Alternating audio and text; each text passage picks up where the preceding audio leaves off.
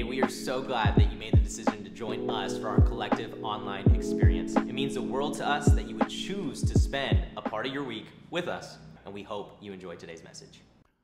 Lord, we thank you for today. God, we sang these songs about Thanksgiving, and the fact is that we can come and we can worship the one and true God freely, without worrying about persecution, without worrying about anything, Lord Jesus, that we can simply have the freedom to enter your courts with thanksgiving and praise as a community. And because you've given us that ability to do so, God, we're not going to take this for granted, and we want to take this time this morning to bind our faith together. Lord, to pray for the Middle East. It's so cliche, but there needs to be peace in the Middle East. God, it is so hard to sometimes understand why there's tension down there, why there's war, things going back historically. Things are constantly changing from one side to the next. But I know this, ultimately you love your creation and you love humanity, Lord Jesus. And your heart is not that people should perish, but that people would come to the understanding and the love of Jesus to be with you, Father. And so right now, we pray for peace, Lord Jesus. We pray for peace on both sides. Just as we can't always understand what goes on down there, we don't even understand how your peace even works, as Scripture declares, Lord. But so we pray for that very peace to come about right now in the name of Jesus. We pray against any war. We pray against, Father, any hatred right now in the name of Jesus. We pray protection over your people, over your children, Lord Jesus. Father, we pray that the tension would be dismantled, Lord Jesus, and resolution would come about, Lord, that you would give your angels charge over those nations right now in the name of Jesus, and that you would move as you do so miraculously, Lord. And Father, we look to you in this time of distress, Lord, and we pray for those, Jesus, who do not know you in this time, that they would call on the name that is above all names, and that is the name of Jesus. And so, Lord, we thank you this morning. Lord, we bind our faith together once again. We touch agreement on this thing, and we ask you to move and to not delay. And it's in Jesus' name we pray. And everybody said, amen. Come on, can we give the Lord a shout of praise this morning? Hey, before you're seated, would you do me a favor? Turn to your neighbor and give them a high five. Tell them how great they look today. Even if you have to lie to them, that is okay. We are happy that they're here.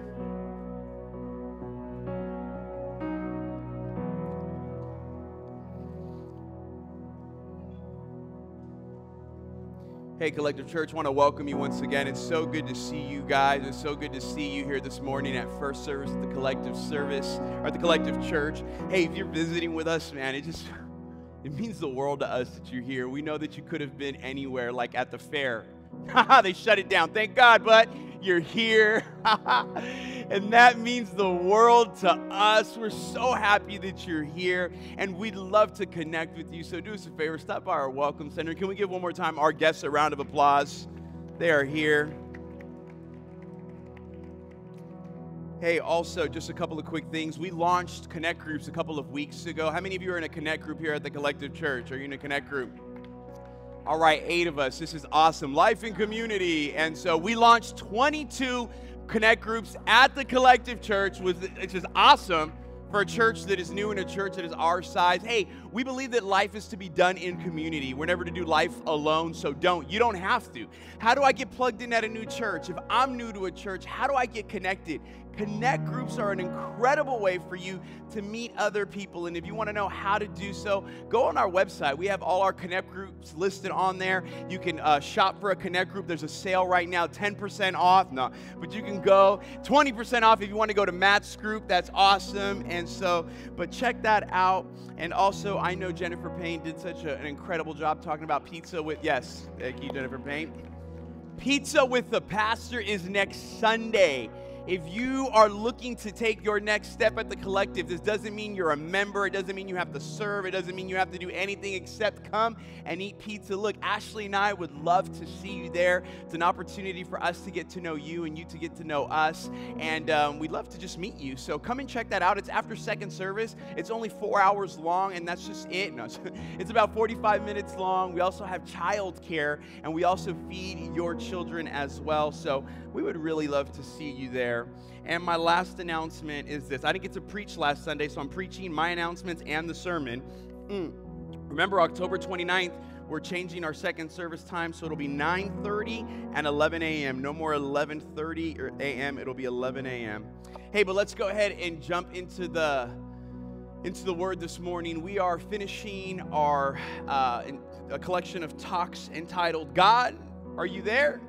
This is part 3, and if you're taking notes today and you need a title, the title of this message is Breaking the Silence. Breaking the Silence. Next week, we begin a brand new collection of talks, which I'm extremely excited about, and you'll be hearing more about that. But we're going to look at the life of Moses. If you don't know who Moses is, he's a character in the Old Testament. We're going to read in the book of Exodus chapter 3, verses 1 through 15. Many of you are familiar with this text, but don't allow your familiarity to breed contempt and what the Holy Spirit wants to speak to your life. Oftentimes, the longer we are in the church, when we come and we hear a text, we automatically say, we know where he's going, we know where she's going, and we tune out. Do not tune this out, because the Word of God will reap a harvest in your life if you allow it. So let's read verse 1. Now Moses was tending the flock of Jethro, his father-in-law, the priest of Midian. And he led the flock to the far side of the wilderness, and he came to Horeb, the mountain of God. There the angel of the Lord appeared to him in flames of fire from within the bush. Moses saw that though the bush was on fire, it did not burn. So Moses thought, I will go over there and see this strange sight, why the bush does not burn up. When the Lord saw that he had gone over to look, God called him from within the bush, Moses, Moses. And Moses said, here I am. He said, do not come any closer, God said. He said, take off your sandals, for the place that you are standing is holy ground. Then he said, I am the God of your father, the God of Abraham, the God of Isaac, and the God of Jacob. At this, Moses hid his face because he was afraid to look at God. The Lord said, I have indeed seen the misery of my people in Egypt. I have heard them crying out because of their slave drivers, and I am concerned about their suffering. Verse 8. So I have come down to rescue them from the hand of the Egyptians and to bring them up to the land, into a good and spacious land, a land flowing with milk and honey, the home of the Canaanites, Hittites, Amorites, Perizzites, Hivites, and Jebusites. And now the cry of the Israelites, good grief, that's a lot of rhyming, have reached me, and I have seen the way the Egyptians are oppressing them. Verse 10, so now go, I'm sending you to Pharaoh to bring my people, the Israelites, out of Egypt. But Moses said to God, who am I that I should go to Pharaoh and bring the Israelites out of Egypt? And God said, listen, I'm going to be with you, and this will be a sign to you that it is I who have sent you. When you have brought the people out of Egypt, you will worship God on the mountain. Verse 13, I'm almost done. Moses said to God, suppose I go to the Israelites and say to them, the God of your fathers has sent me to you. And they ask me, what is his name? Then what shall I say? What shall I tell them? God said to Moses, I am who I am. This is what you are to say to the Israelites. I am has sent me to you. God also said to Moses, say to the Israelites, the Lord, the God of your fathers, the God of Abraham, the God of Isaac, and the God of Jacob has sent me to you. Let's pray. Lord, we come before you this morning. Once again, we thank you so much for what you're doing in this room and in this space. Father, I pray that for the next few minutes that I would decrease and that you would increase, and that the very words that are being spoken in heaven this morning would be spoken here in this room and in this atmosphere. Lord, I ask that wherever we are at on this journey of our spirituality or of life, whether we know you, whether we don't know you, whether we're skeptic, whatever it is, for the next few minutes, let's just put everything aside, any distraction, so that we might be able to hear you and see you more clearly, that you would speak to us and give us a word in this season, for this season, that would lead us into the next season, Lord. And Father, we thank you next door for our children. We thank you for all of our children's workers. We just pray a blessing over them and our children's pastors, Lord. And God, we just pray that today that the kids would just continue to learn about the love that you have for them, and they would continue to learn more about you. Lord, we love you and thank you, and it's in Jesus' name we pray. And everybody said, amen and amen. Let's give it up for Ireel, ladies and gentlemen. Flew in all the way from Italy today just to play background keys for me, which I am excited about. You know, when we first started this series, our collection of talks, I think I was talking about the difference between hearing and listening, right? The hearing and listening are two different things. And as a father, I have become a Jedi master about listening and hearing and determining which one I need to do with my children. My house only has one volume when you walk in. It is loud. There is constantly things going on in my house. I have 4 children, for those of you who don't know. 4 and no more, bless God, amen, right? My house there's always a kid running this way, a kid running that way, a kid running out the door. I close it, lock it, turn off the lights, amen. But my house is always crazy. A ride in the van with 4 kids is even more insane because the kids are always talking, they're yelling, they're laughing, or they're fighting. Now, they spend more time doing the latter, which is fighting. So there is constant noise in my house. But as a father, I have this incredible gift that I have received from the heavenly host, from the God of Abraham, Isaac, and Jacob, this gift to be able to just tune them out. Like you all ever see like Charlie Brown back in the day? Let me take you back. Like when they would talk, it was like wah wah wah wah wah wah wah. Remember that? Anybody? 3 people. Thank you. You just aged yourself, ladies and gentlemen. Thank you. But I have this ability that I can just hear wah wah wah wah wah wah. Like I'm not paying attention to them and what's going on. I only listen for screams. I only look for blood, and that's it, guys. If we don't have any of those, we're good. The fam is good. But now I have 3 girls and a boy, and being a father of 3 girls is very challenging. I never thought about buying guns until now, and so never thought about it till now. And so I've got 3 girls, and they talk a lot. There's always a lot of laughing going on and things of that nature. I tune them out, but there is particular trigger words that if I hear, these big old ears get a little bit bigger, and I tune in to be able to hear what is going on. You know, some of you guys have trigger words in your life. You hear certain things, and you're like, oh my gosh, you call your therapist, right? So I have the same thing. There are trigger words, trigger phrases, trigger things. And the trigger word or the trigger phrase is anytime I hear the word boy, boyfriend, marriage, and husband. Those are the only words I care to hear about. Anything else, Ashley can deal with. No, I'm just kidding. But let me tell you, when my girls start talking about boys, or now they're not allowed to date until they're 52, but when they start talking about those things, man, I tune in. I could be in the bathroom with the door closed and the fan on and flushing and hear the word, and I just run out. And I'm like, what'd you say? Because my ear is attentive to those things. That is when I begin to pay attention, and I begin to lean in. And I begin to listen to what it is that they have to say so that I can send them to their rooms for the rest of their lives and they can be single. Amen. Thank you, guys. God bless you. We'll see you next week. Thank you. It's good. Don't forget to give. Listen. If you're new today, I am this crazy. I am sorry. I no longer apologize for it. I just go with it. Oh, my God. Thank you. Oh, my God. Thank you. Oh, my God. Oh, my God. This is awesome. But it gets my attention. And in the same way, Moses has gone his entire life, and he has yet to hear the voice of God. He has gone on living for several years and through several seasons and through several difficult moments and ups and downs, and he has never listened or heard the voice of God until this moment when God gets his attention in such a way that Moses has no other option. He has no other choice but to pause for the moment and lean in to see who is it that is speaking through that bush.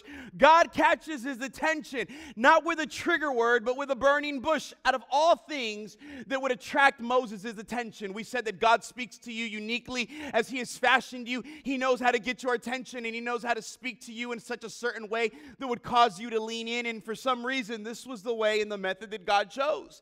That he would light a bush on fire and let it burn. Amen. I'm not going to sing the song, although it came to my mind. But for the first time, Moses is hearing the voice of God, and he leans in and he begins to listen. Because I think at the very end of the day that Moses was in such a place of brokenness.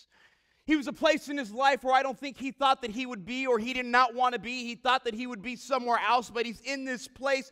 And in this place of brokenness, in this place of desolation, he is desperate to hear the voice of God. Sometimes God will go silent and allow you to get to a place of desperation and brokenness so that you can finally tune your ear to heaven and hear what he's been trying to tell you the entire time. You just closed him off. And so he's in this position to listen. Why would you say he's in a position to listen? I want you to look at the 3 parts of Moses' life. Moses spent the first 40 years of his life in Pharaoh's courts trying to be a somebody. He spent the second 40 years of his life in the desert as a nobody, and he spent the last 40 years of his life leading God's people as God's somebody, fulfilling his purpose. So you have to understand that Moses spent 80 years as a nobody, and God would break the silence where Moses would finally tune himself in to be able to hear. My first thought is this: one of our greatest desires is to hear the voice of God. We talked about this in the beginning. We all have this desire that we want to be seen. We want to be known. We want to know that we have worth and value. We want to be heard, but at the same time, we want to be heard by the one who sees us, by the one who gives us our worth, by the one who gives us our value, by the one that gives us life, and the one that gives us purpose. We all want to hear God. We would be lying, even for people who do not believe in God. They probably have set this thing up that, God, if you speak to me, then I know that you are real and I will worship you. I think at the end of the day, we all want God to speak to us. Some of you right now, you've been in a place and in a season where God has been quiet. And I know this, you can go into the Word of God and you can listen to His Word through His logos, but there are times when God speaks to you intimately with a whisper. He speaks to us in certain ways, and maybe you're in a season right now where you feel like God has gone silent. You feel like God has been quiet. You've been asking God, you've been petitioning God, you've been coming to the throne room of grace, you've been on your knees, you've been begging, you've been praying. God, speak, for your servant is listening, and God has yet to respond to you. Well, if you're not there and you get there, it will happen, but how do we respond in those moments? Let me tell you something. It is so hard when God goes silent. It is so hard when you are asking God to give you an answer and you feel like there is no answer that is coming. You feel like heaven has closed up shop, like they moved their things on and they went to Fresno to go set the fair up there. God, I'm still triggered by the fair. Sorry, ladies and gentlemen. It's so hard when God goes silent. I think that one of the most frustrating moments in my spiritual journey is always when I feel that God goes silent, when the God isn't speaking. I think that the most time in my life that I become most introspective in my spirituality is when God ceases to speak. It causes me to take so much inventory in my life. And the question would be, well, why did it take God so long to speak to Moses? Why did it take 80 years for God to appear to Moses in the form of a burning bush and begin to speak from that? Now, Scripture is not clear on why that happened, but maybe God had made attempts to speak to Moses before, but Moses was never in a place of desperation and brokenness such as this to be able to hear from God. Sometimes it's not that God has gone silent, right? It's that there's so much noise and so much chaos and sometimes so much pride in our lives that even if He speaks, we wouldn't posture ourselves to listen because we've already made up our mind in the direction that we're going and what we're going to do. Maybe God knew that, hey, I would waste my breath if I spoke to Moses before those 80 years. If I spoke to him, he wouldn't listen anyway, so what's the point of wasting my time?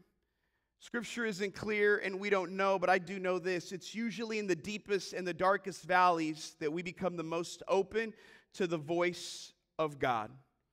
And then when He speaks, we struggle sometimes. We struggle to discern His voice. We struggle to know, God, is this you speaking? We kind of ask ourselves three questions. God, is that me? God, is that those around me? Or God, is that you that is speaking? I don't know about you, but I just know when the voice of God speaks, He speaks so clearly.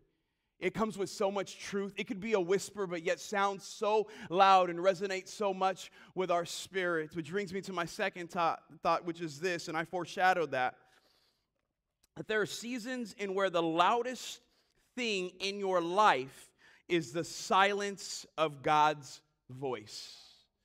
There will be seasons that you go through of God's silence, and His silence will echo the loudest in your soul and in your life. I married a spicy Latina, and she's not in first service. She will be in second service because she's Latina, so we're late to everything. No, I'm just kidding. Nonetheless. I'm Latino myself. And, you know, one of the things that people always think about Latinas is that they're loud and they fight and they're aggressive. And I'm here to say that's all accurate. Absolutely true. 100% true. 100% true. I would be naive in lying to you if I told you that my wife and I never had conflict, if we never had tension, if we never argued. We do. Just like any other couple, we have our moments. And 95% of the time, She's right, but don't tell her I said that. Don't use this one for YouTube. Use second service video for YouTube, okay? Now, I'm not afraid of Ashley, or I'm not as concerned when she's loud and boisterous because I just expect that from her. What concerns me, and men, you know about this, is when she goes silent. There's nothing worse than the silent treatment, fellas. There's nothing worse. I'd rather take a wife that is yelling than a wife that goes quiet. Walk by the house, you walk by the room. Hi, honey, are you okay? Mm-hmm. Honey, do you need anything? Mm-mm. And then when you send a text and it stays on red and all you get is the letter K, woo, you done messed up. You done messed up, boy. Call your friend because you're spending the night. Amen. The silence scares me. It always causes me to reflect on my life, on the purpose and the meaning of life, and determine why. What did I do, God? What did I do? There are moments, there are seasons that God goes silent, that God just ceases to speak in the way that he's been used to speaking. He stops feeding you in the way that you're accustomed to be fed. And I feel like, I said this before, but I feel like that's so hard. What do you do when God goes silent in your life? Maybe you're in a place right now where you've been seeking the face of God, seeking first his kingdom and his righteousness, and yet you just feel like he's so far, like he's so distant. There's something about the silence that causes you to question the validity of God's attentiveness in your life. It causes you to question, am I doing the right thing? It causes you to question your motives. It causes you to question the steps of your life that you thought were ordained by him. It causes you to question the things that you stepped out in faith to do. It causes you to question the season. It causes you to question everything in the moment of silence, and yet he chooses to go silent. And all throughout Scripture and all throughout biblical history, we see that God has gone silent on people. Ecclesiastes 3:1-7 says, for everything there is a season, a time for every activity under heaven, a time to be quiet and a time to speak. Even Job, throughout the book of Job, experienced God's silence. Listen to this. But if he remains silent, who can condemn him? If he hides his face, who can see him? Yet he is over individual and nation alike. Even David, throughout the Psalms, speaks of God's silence. The last book in the Old Testament is Malachi. The first book in the New Testament is Matthew. You know that between Malachi and Matthew, there is 400 years of absolute silence from heaven. God did not speak. There was not a prophet until John the Baptist came into the wilderness and was leading people to be baptized and repent of their sin. From Malachi to John, silence. And Scripture isn't clear why. Scripture doesn't tell us why. It was just God going silent in that moment. So why does God go silent? God, why do you do that? He hasn't answered me, so until next week, guys. You know, there's several reasons that I think he goes silent. Sometimes it's our sin. Nothing can separate you from the love of God. Neither height nor depth, nor angel nor demon. None of that can separate you from the love of God, but your sin can separate you from the presence of God. Yes, he lives in me, and at the same time, he also lives around me. But there is this way that our sin can detach us from his presence. Not from his love, but from his presence. So sometimes God goes silent because there's a sin issue in our lives. Sometimes he goes silent on you because he's still waiting for you to walk in obedience to the last thing he asked you to walk in obedience that you have yet to listen to him. So why waste his breath on telling you a next step in your life when you haven't done something with the first step? Sometimes that's why he goes silent. Sometimes he goes silent because he's testing you. They say a teacher is always quietest during the test. Sometimes his silence is a test to see what you do, what you'll do, and what you won't do. You know that sometimes God goes silent because I think he's trying to wean us off of an emotional spirituality. He's trying to get us to draw closer to him. The word declares, if you draw close to me, then I'll draw close to you. Sometimes he goes silent so that he can wean us off this. We only need to feel the goose pimples. We only need to feel all the fuzzies to know that God is with us. And so he goes silent in order to get us to wean off of that emotional spirituality and lead us in truth. Could you still worship him without the goose pimples? Could you still lean on him and love on him in those difficult moments? Sometimes he goes silent because he's setting the stage in your life.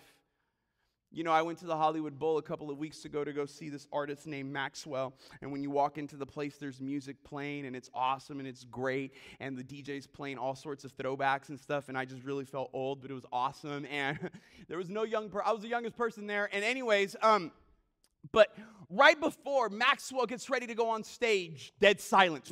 The music stops. Everything stops. The lights go out. The crowd is quiet for a few seconds, and then all of a sudden, bam, it hits. He goes on stage, and the performance begins. Sometimes God goes silent because he's setting the stage to give you the breakthrough on the other side that you've been praying about. He's setting the stage in your life to bring the blessing that you've been desiring. He's setting the stage in your life to take you to the next season of your life. 1 Corinthians 2:9 says this: "No eye has seen, and no ear has heard, and no mind has imagined what God has prepared for those who love him." And lastly, maybe sometimes God goes silent. We just don't know why. We just don't know why. The Bible says that his ways are not our ways, that his thoughts are not our thoughts. And so if he chooses to go silent without a reasoning, that's on him. But one of the things that I think about silence is that the silence of God reveals who you are in your heart. It has the ability to reveal who you really are. It has the ability to reveal the motives in your heart. When you look at the life of Moses, you see that his heart was revealed in the absence of hearing God's voice. Have you ever gone to text someone and they didn't text you back? They left you on read for like a month? Have you ever texted Matt Muchler and he never gets back to you? You know, the other day I had texted, I'll use Matt because this is my illustration. I was texting Matthew Muchler, and I'd been texting him, and he hadn't responded. It had been like almost 8 hours, and I finally sent him this text back saying, "I don't appreciate you ghosting me, dog. And like an hour later, he texts me back, and he said, "Hey, I'm so sorry that I didn't text you, man. My phone broke. I've been at Verizon all day trying to get a phone." I said, "Where'd you go to Verizon? In Maine?" Nonetheless. In the moment of my speaking and texting and his silence, I began to assume all kinds of things. How many of you haven't received a text back from someone and you make assumptions? Some of you who are dating, you test your significant other. Even though he put a ring on it, you didn't hear back from him in 3 hours. You already called the marriage off. You called 911. You returned the dress. It is over. Psycho, right? But like, all these assumptions. Oh, they ain't my friend anymore. Like, you text your friend, they don't like me anymore. They're too busy for me. It begins to reveal what's really in our heart. It's the same thing with God. When he goes silent, I think what's really in our heart begins to be revealed in that moment. And the decisions we make and the things that we think about and the actions that we take. We often think that God's silence is him abandoning us or him calling us to a different direction or to do something different. Maybe his silence is him just saying, keep going and doing what you're doing and continue to walk in the marching orders that I already gave you. And when things need to change, I'll speak to you in a new way. Don't allow the silence to throw you off the course. Don't allow the silence to throw you off the goal to win the prize. Don't allow the silence to throw your walk off, your relationships off. Maybe his silence is him testing you, him setting the stage for you, or him just trying to draw you closer to you. Maybe his silence is him saying, you're doing great, keep going, and when things need to change, I'll let you know. We struggle to be in the silence. What happens is in those silent seasons and moments, what do? We take things into our own hands and we make things happen on our own. I gave you those 3 seasons of Moses' life to kind of bring us to this place. You know, Moses didn't hear God until 80 years later. But Moses knew that he was called to greatness. He knew that he was called to something. He just didn't know God's timetable. He knew that he was called to deliver God's people. From a young man, he had had this desire growing up in Pharaoh's courts to liberate the Israelites from the Egyptians. He didn't know how and he didn't know when. He just knew he needed to do it. And so what happens is that Moses, in the midst of God's silence, takes a step prematurely and throws things off. Maybe it was God's original plan. We'll never know. But in God's silence, instead of continuing to walk in obedience, he decides to sidestep and make things happen on his own. That's what gets you in trouble. When God is silent and you try to make things happen on your own, we end up making a mess of things. Just like that text, you begin to assume things, you begin to judge, you begin to think all kinds of things, and then your thoughts lead you to your actions, and your actions dictate the course of your life. Has anybody in this room ever messed anything up because of silence? I've almost made the dumbest decisions, and I have made the dumbest decisions in the middle of a season of God's silence. Well, if you're not going to speak to me, then I'm going to speak to myself, and I'm going to do what I need to do to make things happen. Sometimes that's the test. I needed to show you that you didn't really trust me because of what was in your heart and what you just declared with your words and what you just did with those thoughts that turned into actions. Right there, son, right there, daughter, that shows me that you didn't trust your father. You didn't trust me for provision. You didn't trust me for the business. You didn't trust me for the relationship. You didn't trust me for the blessing. You did not trust me, and I had to show you where your faith really is. The silence is often the testing ground. See, Moses, when he was younger, saw an Egyptian guard messing with an Israelite, and Moses took it into his own hands. He killed the Egyptian. He buried him in the sand. The next day he goes out. He sees two Egyptians duking it out, and Moses tries to stop it. And they say, "Are you going to do the same thing to us as you did to that Egyptian guard?" And he freaked out, and he ran, and Pharaoh tried to kill him, so he fled. So in his heart was the right motives, but in the season it wasn't the right time. But he took it into his own hands. See, when was the right time? When God said. When God spoke. Some of you are on the precipice of making a stupid decision right now because God did not say, but your own will and intuition did. So you have to be careful that in the silence, you don't make these premature decisions. See, I knew that I was called to ministry. I knew that I was called to do great. I knew that I was called to pastor, but you know what my mistake was? That I stepped out too soon. I tried to make my own way, but I didn't have the character to sustain the weight of the blessing in the silence of God's season. So I made things happen on my own until it crushed me, like it crushed Moses. Be careful about your next move if God hasn't ordained it. If God hasn't said it, don't say, "God, I want your will to be done on earth as it is in heaven," but yet you want to navigate your own life and do things your own way. What if we were people that were more attentive and tuned in to the voice of God, tuned in to the scriptures of God? And if God hasn't spoke, then I'm going to stand still. I'm going to be faithful in what He's called me to until He gives me the marching orders for the next. Your consistency will be tested in His silence. Your consistency will be tested in His silence. Can I be consistent in the silence? Or does that mean I have to pivot? Some of you are great at starting, you suck at finishing. You never finish anything, and not because it's your spiritual gifting. You just start things, and this is good, and then the high fades away, and then you move on to the next thing. And I'm not telling you have this apostolic calling in your life. It's just that you're always jumping to the next, to the next, to the next. And God is saying, maybe in my silence, you just need to be sustained in my love and in my presence. Are you still with me this morning? Number 3 is this. Once God speaks, though, we have 2 options. Don't ask God to speak if you're not ready to respond. Your 2 options are this: to obey or disobey. Am I going to do what God said, or am I not going to do what God said? Listen to James 1:22. Do not merely listen to the word and so deceive yourselves. It says, do what it says.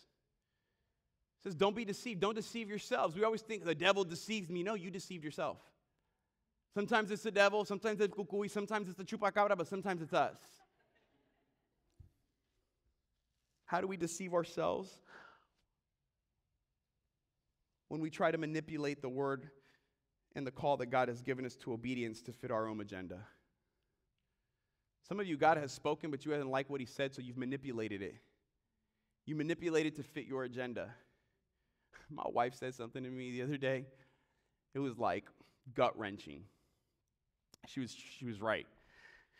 So there's a decision that had to be made, and I get excited, and Ashley's like the voice of reason. She's the voice of truth. It's just, my gifting is to be out front. I think it's very apostolic. It's like, hey, let's go on a new territory, in everything of my life. Let's try a new restaurant. Like, let's do this, right? Let's do all of that. And I was trying to assure Ashley of something, and she says to me, honey, stop. And at that moment, I began to cry because I knew what was next. She said, you could sell water to a well. It's not about that. It's about what God says. And I said, your mom. You got that from your mom, right? But she was trying to say sometimes your passion can lead you to think you've heard from God. And you can lead others to think that you heard from God, but you have to be careful because did God say? That's the fear that I have to walk in. That's the constant conviction I need to walk in. Is this what you said, God? Or in your silence, am I making a decision that I shouldn't be making? But I think that God was giving Moses an opportunity, and worship team, or somebody of y'all want to come up as I wrap this up. God was giving Moses for the first time the opportunity to become someone and have purpose. And all he did was ask Moses to do one thing, to obey. To obey. Moses, God hasn't spoken to you. You haven't heard him in 80 years of your existence. God speaks to you, and he calls you to do what was always in you. The thing that you knew what was in you, the dream that you had, the desire that you had, he is calling it out because now is the time to walk in truth and in obedience to who I've designed you to be. And what does Moses do? He gives God a pocket full of excuses as to why he can't do it. Deceiving himself. You got to be careful when you ask God to speak, because you're not always going to like what he has to say. You got to be careful when you ask God to give you a response, because he'll give you a response. But when you have that, when you get that response, you have a responsibility. Obey or disobey. To do or not to do. To be or not to be. That is the question. And you might not always like what he's calling you to do. You might not always like the direction he's leading you through. You might not always like his response. So you got to be careful. Maybe some of you want to sit in the silence a little bit longer. The crazy thing to me, though, is that this is what Moses knew he was created to do. And he was willing to give God excuses. I think that some of us in this room, you've been giving God excuses.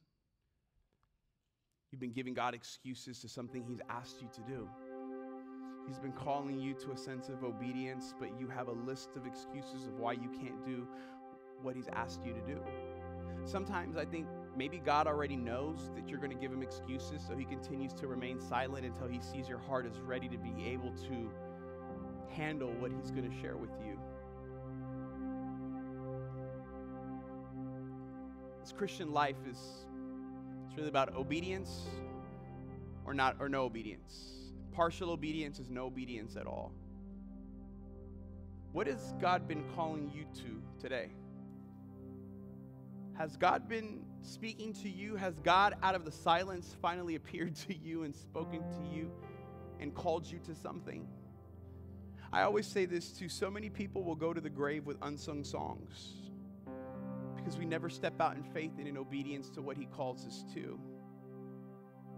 And maybe if God is silent in this season in your life, maybe he hasn't spoken to you in the way that you're accustomed to him speaking to you, I would challenge you when he speaks, he's going to put something before you that you're going to have two options: to obey or to disobey. There's no point in asking God to speak if you have no intentions to respond to what he's speaking to you about. And lastly, obedience is the better choice. See, obedience opens up the door to fulfillment. 1 Samuel chapter 15, verse 22 says, "But Samuel replied, 'Does the Lord delight in burnt offerings and sacrifices as much as in obeying the Lord?' He says, 'To obey is better than sacrifice, and to heed is better than the fat of rams.'" He says, obedience is better than sacrifice, but sometimes the obedience is the sacrifice. Maybe sometimes that's why God stays silent, because he knows what he's going to call you to is going to require you to sacrifice something, to give something up in order to step into the next, to lay something aside in order to move into your next. I truly believe, I say this prophetically in a sense, I really believe that many of you are in a transition of seasons. We've been in a transition of physical seasons here, and I always believe that when there's a transition of physical seasons in the natural realm, it's indicative of the fact that there's a transition in the spiritual realm for seasons. We've gone out of summer, and now we're transitioning to summer part 2 here in Bakersfield, right? We've transitioned into fall, and some of us struggle to actually not realize that many people don't know it's fall. You don't know it's fall because we still have glimpses of things from the previous season that have jumped over into this season, but that's not indicative of the fact that the season hasn't changed. That's just indicative of the fact that this season is still trying to hold on to last season. I don't know if you caught that. But some of you, I think that God is trying to transition you into a new season, but you're struggling to transition into the new season because you're still holding on to things from the last season, and you're trying to walk in the newness of this season. And God is saying, until you let go of that thing, you can't step into the new thing in this season of what I have for you. Come on, if that's for you, I want you to give God praise. Stand to your feet, stand to your feet, stand to your feet.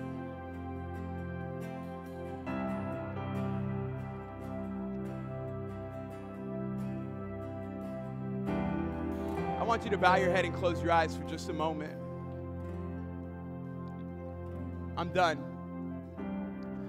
But maybe there is something in your heart that you know God has been speaking to you to finish this, to do that, to let go of this, to let go of that mindset, to let go of this sin, to do whatever it is. And he's speaking, but he stopped speaking, and he stopped speaking because he knows that you haven't done anything with what he already told you. Whatever that is right now is between you and the Lord. And maybe right now is the moment to release that, to relinquish it and say, God, I'm going to walk in obedience today. I'm going to choose to step into everything that you have for me. Or God, when you speak, I'm going to make the decision to walk in obedience and in truth to what you have for me. If you don't know Jesus this morning, and you want to come into a relationship with him, the Bible says the only way to the Father is through the Son, being Jesus, the one who died on the cross and rose on the third day for our sins. You don't have to do anything else to be saved except just believe in your heart and confess with your mouth. If you need Jesus today for the first time, or you need Jesus because it's been a long time, maybe you've really fallen away from Jesus, and you want to realign your life with him, with every head bowed and every eye closed, all you need to do is say, Jesus, I believe you died on the cross. I believe that you rose on the third day. Jesus, come into my heart. Jesus, come into my life. Jesus, forgive me of my sins. Jesus, I'm coming back to you. Jesus, I give you my life from this moment on. Jesus, I don't know everything from Genesis to Revelation. I don't understand all of this church stuff, but Jesus, what I do understand is that I want you in my life. In Jesus' name we pray. And everybody said, let's give a round of applause to all those who prayed that prayer. Thank you for joining us for this week's message. We hope that you are encouraged and inspired by what God is doing in your life. So we want to remind you that you can give to our ministry by visiting our website. And hey, we would love to have you join us in person. We have 2 service times at 9:30 a.m. and 11:15 a.m. And we would love to see you there. See you next week.